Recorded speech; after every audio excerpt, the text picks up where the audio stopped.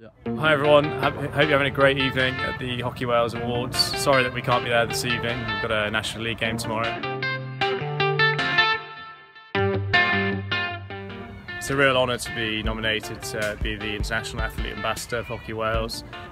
We really hope to inspire the next bunch of athletes in Wales, first to take up hockey and then to aspire to become the best they can be, and hopefully be international hockey players for Wales in the future. It's a huge honour to be selected for this International Ambassador programme.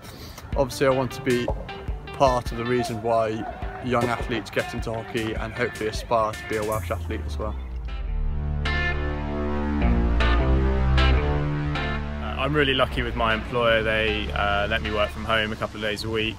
I think a few of the lads will even question whether I work at all, but yeah, they let me work from home a couple of days a week, and then we also have gym facilities in the office, so I can do my training at lunch, and then I just try and plan my days so I can fit my training in around my working hours. It's not too hard for me, to be honest. I'm coaching 6 days a week. My coaching starts in the afternoon, so it allows me to train in the morning and do my pitch sessions, as I live a stone throw away from the pitch and very close to the gym as well. It allows me to train properly and try and be the best player I can be.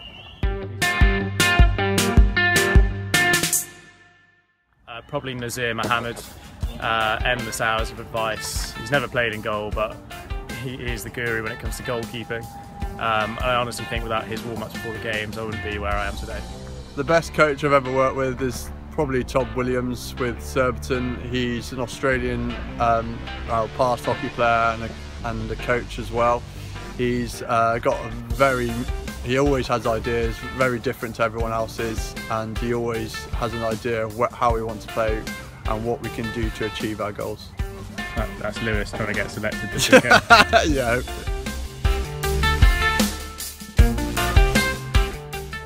Yeah, the club season started really well. I think we've won 7 from 7 now, so it's great to be top of the league.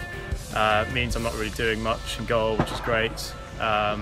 And we're looking forward to the next few weeks. We've got some tough fixtures coming up against Wimbledon and Holcombe. So yeah, really looking forward to getting into those games. The club season's going really well at the moment. We're 6 out of 6, top of the table, scoring lots of goals and playing the way we want. Hopefully can continue against Holcombe and Wimbledon in the next coming weeks. It's a massive honour to play for Wales. I've been lucky enough to be pulling on the shirt now since I was 14, playing through the age group, 16s, 18s, 21s into seniors.